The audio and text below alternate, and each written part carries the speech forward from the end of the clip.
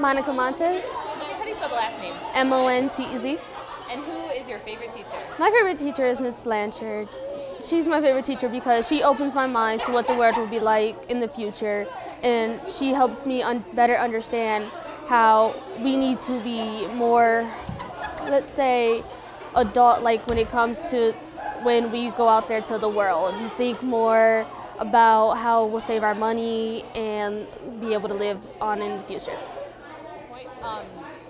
Is there anything that she's taught you that might stick with you forever? I would say never trust the economy to handle your own money. You will have to do it yourself. And if you could tell her one thing, what would it be? Thank you for opening up my mind to the world and what it will be like in the future.